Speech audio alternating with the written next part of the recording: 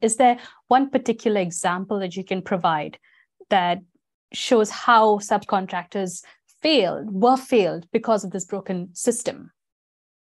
Oh, look, there's so many examples. I mean, you just look at any large building company that may have collapsed recently, and you open the paper and you'll read that there'll be millions of dollars out of pocket, because what's happened is that the project owner has paid the main contractor, and typically, we're talking many millions of dollars, and so then the business has collapsed. Before they've actually passed on those payments to subcontractors, or they've used those payments that were intended for subcontractors, for the work that the subcontractors have done, for something else. Well, and the most awful stories you hear is that that the money is actually being used to go and buy a Porsche or a boat or some sort of luxury item. So, and these Ponzi payment sort of schemes in the construction industry, because that is what it is. It is kind of using money that is intended to pay subcontractors for another purpose, and that's criminal. Yeah. So it is behaviour that absolutely needs to be addressed.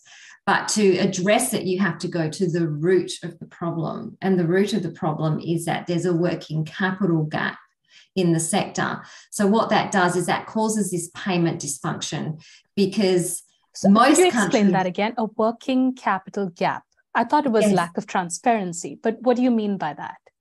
Well, lack of transparency is how, the parties get away with sort of these Ponzi payment arrangements.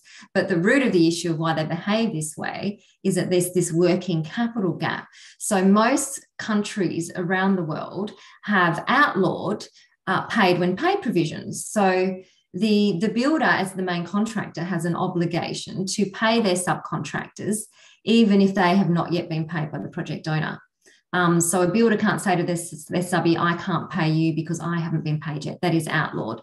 But the issue is, well, then where does that capital come from for the builder to pay their subcontractors? Because of this insolvency risk in the sector, none of the banks want to finance. So getting access to affordable working capital in the industry is a problem.